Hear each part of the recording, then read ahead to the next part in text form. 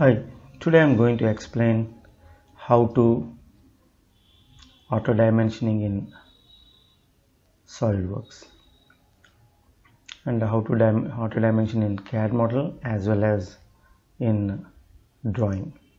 So let's start. So let's go to the sketch.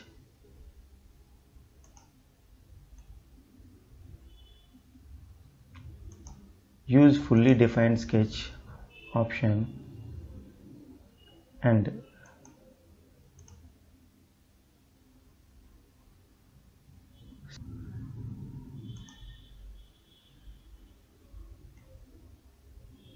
see, you can see all the dimensions are placed. Now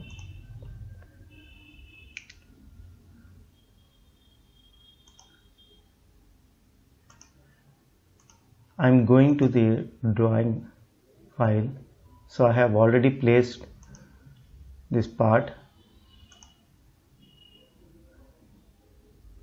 So here, instead of fully defined sketch, I am using model items. So I am directly importing dimensions into the drawing. So it's very easy and simple, and just we can rearrange these dimensions according to requirement. So one of the beautiful advantage is that I can edit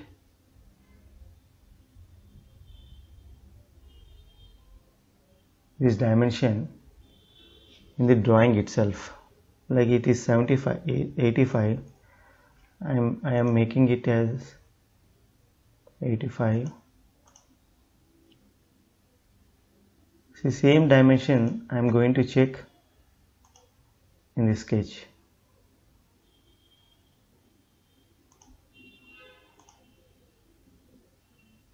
See, it is 85, it is modified. This is called parametric modeling, and this is advantage in mostly in sheet metal parts. Thank you very much.